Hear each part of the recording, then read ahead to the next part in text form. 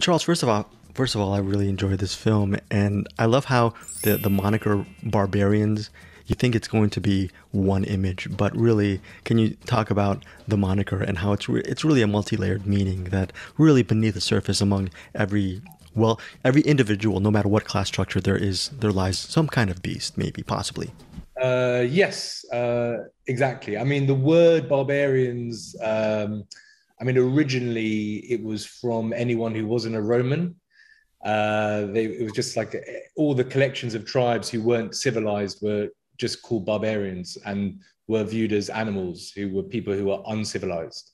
So, um, I mean, there's different layers, I guess, to the meaning, but the idea is it's a civilized dinner party, but who is civilized and who's not, and what is the definition of being a civilized human being, and that's sort of where the title comes from. Yeah.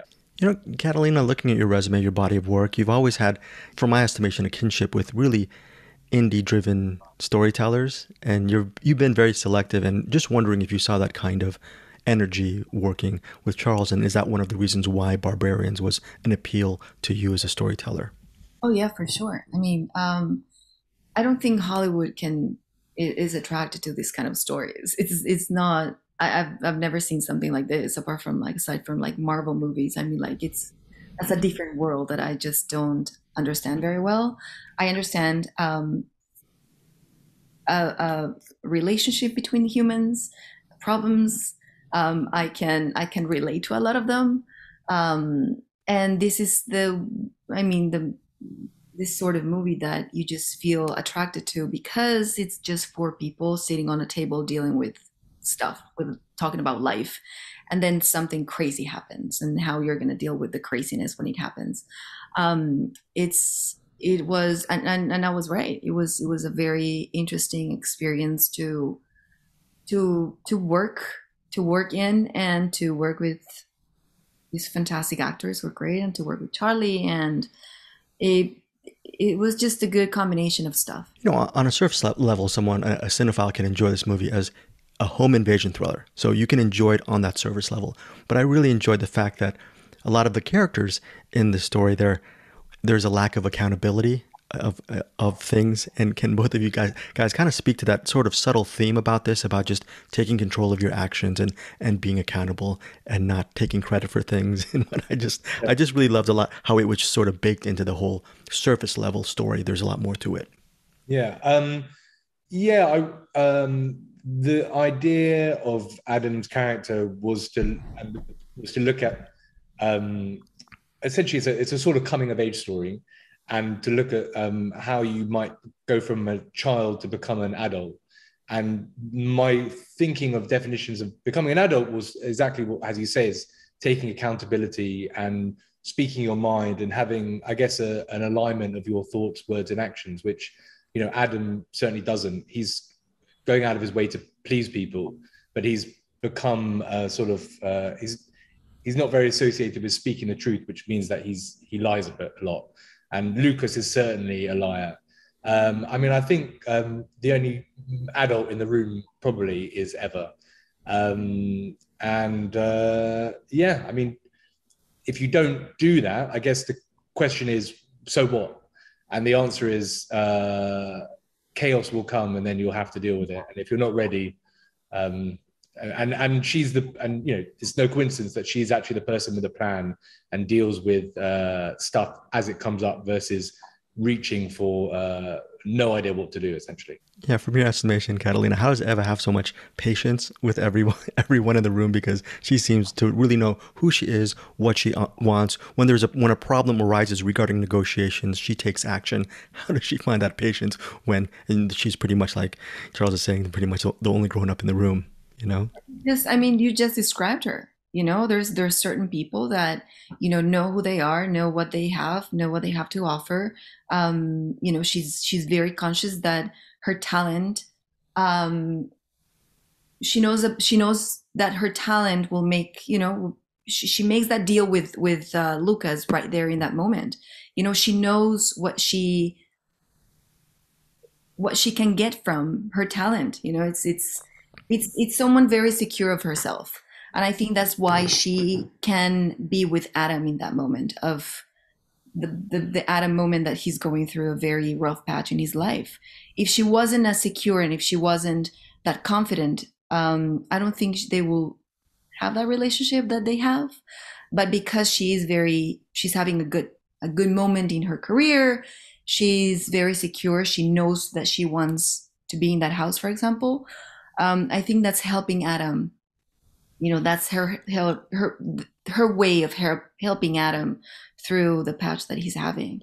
It's just a secure person, and in that moment of the movie, she's very she's just ready for anything. And I don't know if this is I'm trying to draw a link between both of you, but Charles, from from your work as a producer and now a first-time filmmaker, it seems that you're in the business not just to make money. You want to actually tell really interesting stories. And same thing with you, Catalina. After when you burst onto the scene, you could have, not for nothing, you could have gone for more commercial work. And you're like, I'll hang out with Soderbergh for a while and make something really epic. And it just seems both of you really cinema was important to both of you from an early age. Am I correct on this, or am I inaccurate in that assessment? I mean, for me, I've been obsessed with film for as long as I can remember. My grandfather had a large collection of movies, and I was sort of left to be able to watch whatever I wanted, which probably wasn't quite as responsible as one might hope. But I watched a lot of films growing up, and I've also worked a lot in theatre. So I think it's very filmmaking. It is a business, but it is personal to me, and I think particularly like a relationship with an audience. I think entertaining an audience is wonderful, but I think the ability to tell a story and to move them, and to excite them, to make them think, certainly when that's happened to me, it's been the sort of most inspiring moments of my life. So that's sort of what motivates me. I'm trying my best. I don't know if I've achieved it, but that's certainly what motivates me. And for you, Catalina, as well, is that the same track, I guess?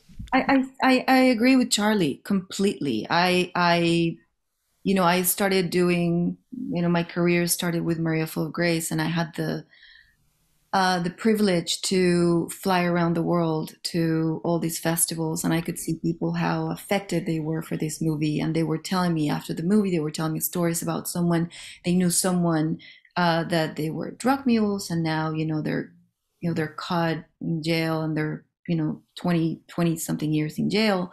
And other people would tell me, oh my God, I was thinking about this when I was back in Venezuela, and I'm glad I didn't do it. I'm so thankful for this movie. So when you see this reaction that a movie can just having people, you just feel kind of like a responsibility, like I just want to be. Maybe that's why I haven't gotten into like the super mainstream movies, because I just don't find the humanity sometimes in the characters. But in these movies, you just find human behavior, and I just feel that, I don't know, my life would have been different if I started with a comedy that that people would just laugh and would just go out of the theater having like a good laugh and a good time.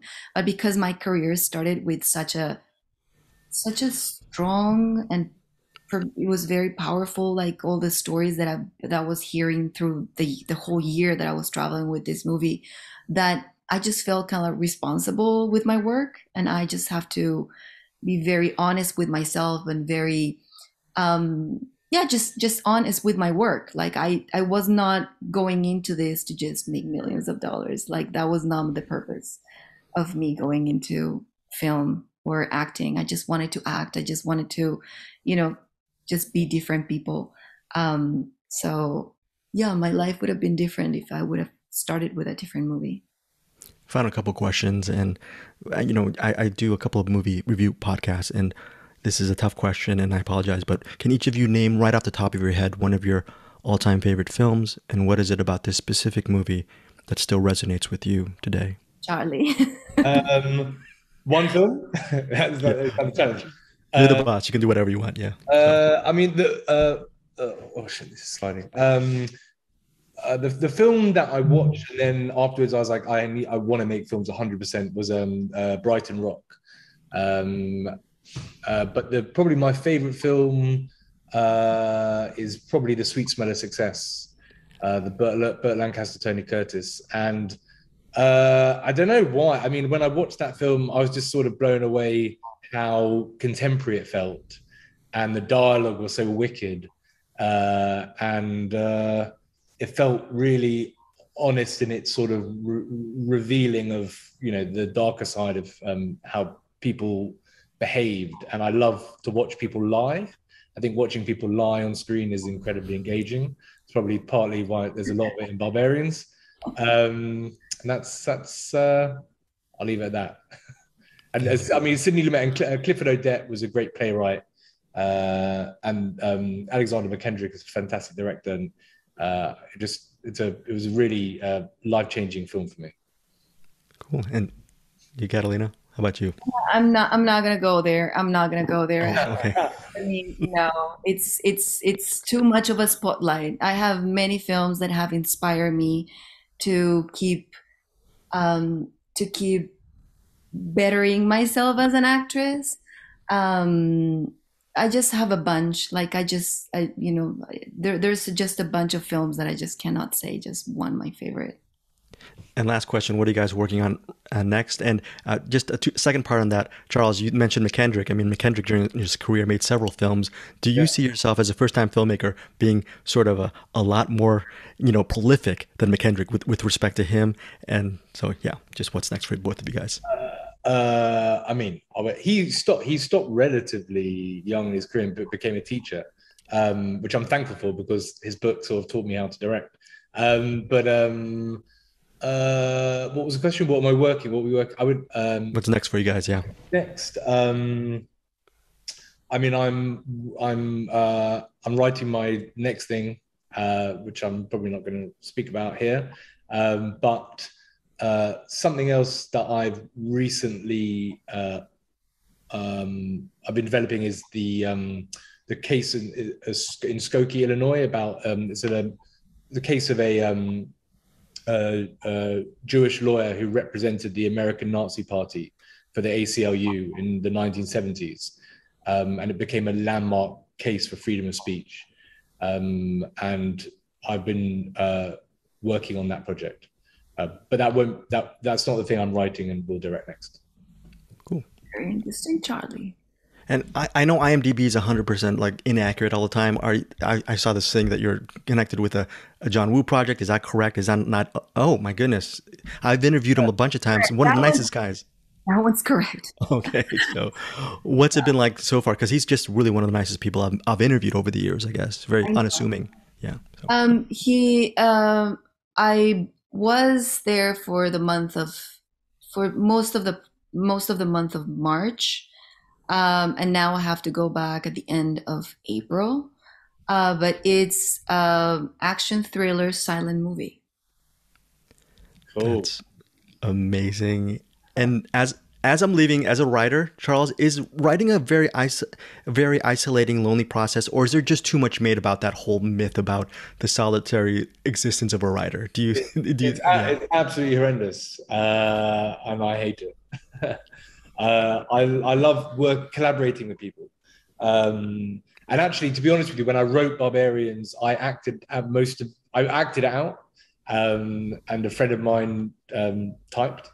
I mean, I'd been working on it myself, but then the final draft, I basically acted everything out in my kitchen. So I've treated that more like rehearsal than writing, and I enjoyed that a lot. Thank you guys so much for your time. Really appreciate it.